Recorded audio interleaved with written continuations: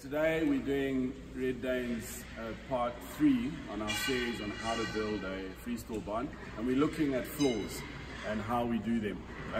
The way we do them, it's all on farm with just by hand, basically, with the materials we have on hand. We cast the one half first, and this allows us to make the groove that we need to put in the middle for our automatic scraping system with the cable. So here you can see a completed section with the pattern that we've put in with 10mm grooves, 10mm deep, 10mm wide in this diamond shape, which should give the cows really good traction. We've got the floor sloping slightly to the middle from both sides so that it'll always be dry with the water draining into the groove. So what we want to show you today is this section of about 20 meters. We've cast in 4 hours starting in the morning, and we've just got to this point here, which you can see is still wet. We've leveled it up, and now we're going to go to the beginning. So that's about 4 hours since it was cast. It should be ready for us to do our imprint. Here you can see the stencil that we've made. They're applying Rhino cast to it, which prevents it sticking, the cement sticking to it when we are imprinting it into the wet cement. So the guys apply that liberally with a brush, and then we imprint it into the already cast concrete.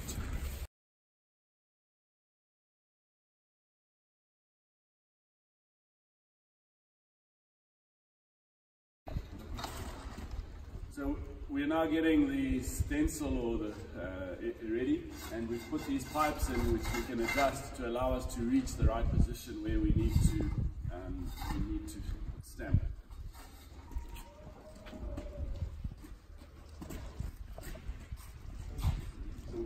We have a straight edge there so that we can see that we get the pattern relatively uniform.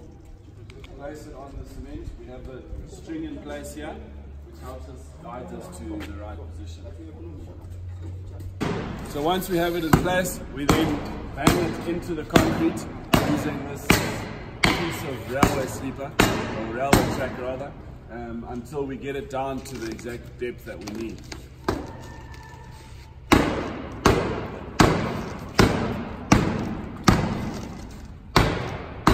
Once we've stamped the prints into the cement, we then improve the grooves using this little hand machine we've made. The truth is, this has got a little bit dry. This should have been done maybe half an hour ago, but you'll learn as you go what timing you need. It depends a bit on the weather, the cement, and your mixture, and so on. One thing that we found with practice is that we want to use 19mm stone and a fine river sand. If you use a very coarse river sand, you don't get the nice straight edges and the nice grooves that we require. Here you can see where we've made the groove. We needed to do a 20 by 20 groove for our cable.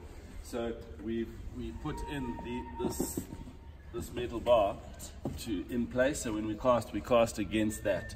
We'll then pull that out once the cement is dry.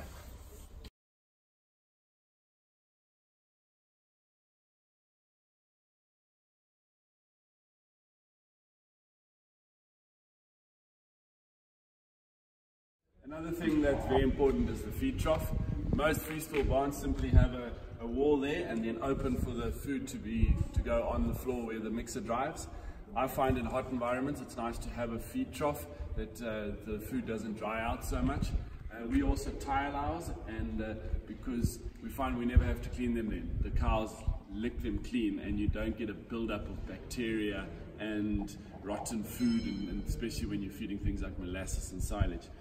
What is important is that you make the trough at least 1 meter wide and the bottom at cow level.